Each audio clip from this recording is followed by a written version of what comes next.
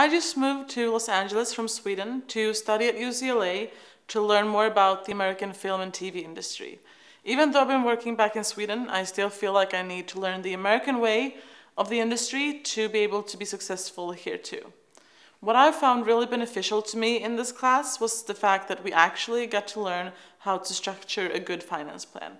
Everything from banks, investors, mezzanine lenders, and to free money, such as incentives and brand integration, and how you would combine all of those to actually make a feasible budget. What really stood out to me in Jeanette's class was the fact that even if it's an online class, we still got to meet up every other week through Zoom, and she would go through the modules and we would have the opportunity to ask questions and have discussions.